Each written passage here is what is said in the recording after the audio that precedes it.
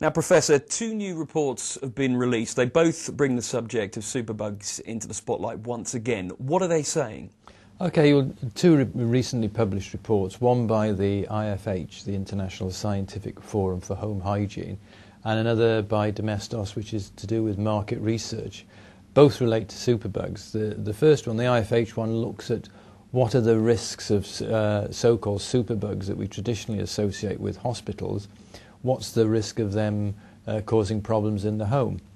The Domestos one concerns about what people know about superbugs, what they feel they don't know, whether they feel vulnerable, do they know someone who's been affected, and so the two come together in that sense. How bad is the problem of superbugs in the home? And at the moment in the UK, the risk is considered relatively minimal.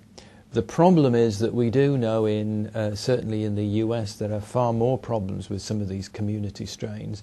And the fear is that what happens in the US today may happen in the UK next year. So what can we do to stop this? Okay, what can people do? I mean, basically, it's good infection control practice, be it wherever it is, hospitals or the home. Starts with good hand hygiene, probably the single most important infection control thing that you can do. But then it goes on to targeted hygiene, looking at cleaning. And the targeted hygiene there is when we clean at the most appropriate and beneficial times. What do we clean? People know about things like toilets and so on, but hand contact surfaces frequently get forgotten. Yet we know 40% of colds and flu can be spread through hand contact surfaces. Chopping boards in the kitchen, cleaning, how we do cleaning. We know that people will often use a dirty cloth for cleaning. That's not going to get very successful results. What they use for cleaning, there's lots of chemicals out there, often quite expensive with long names, but they may not kill the full range of organisms and may not be effective. Antibacterial agents in themselves don't kill viruses, which can be a problem. If you take something, a bleach such as Domestos, and we know that kills a wide range of organisms and would handle more than capable of dealing with a lot of the superbugs that are around. Superbugs, we know, are resistant to antibiotics, but there's not much evidence to suggest they're any more difficult to destroy using disinfectants than the ordinary ones. So what can we do to actually stop the superbugs getting into the home? Well, it's an interesting point how the superbugs get into the home. It's an interesting point with MRSA. Now, we have the hospital-acquired strains of MRSA, and we know that they cause problems in hospitals. They can get into the home simply because people get discharged from hospitals, and we know that stays in hospitals are shorter now than they used to be. And, of course, you also get the reverse.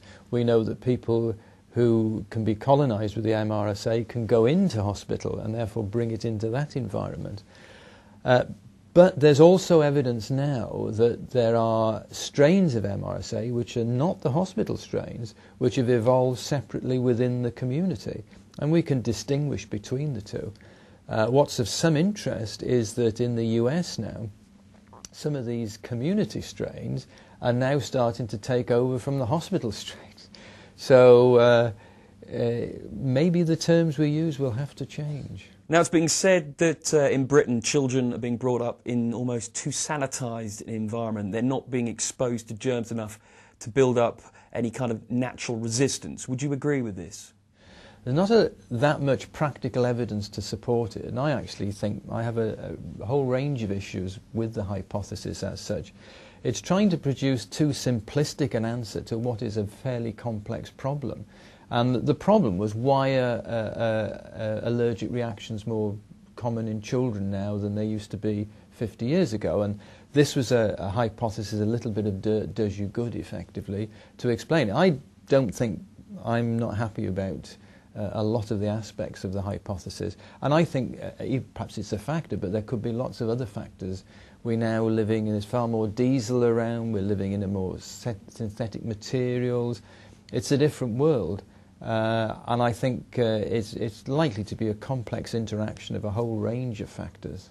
Professor Chris Griffith, thank you very much indeed. Okay, thank you.